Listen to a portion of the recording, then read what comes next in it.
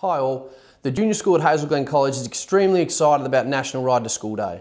National Ride to School Day will be held on Friday the 17th of March. We are hoping that all students either walk or scoot to the college this coming Friday. This is a great opportunity for parents to walk, ride or scoot with their children.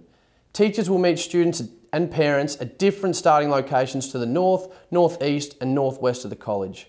Students will depart for the college at 8:30 a.m. Students will drop their bikes on the junior school oval once arriving at school.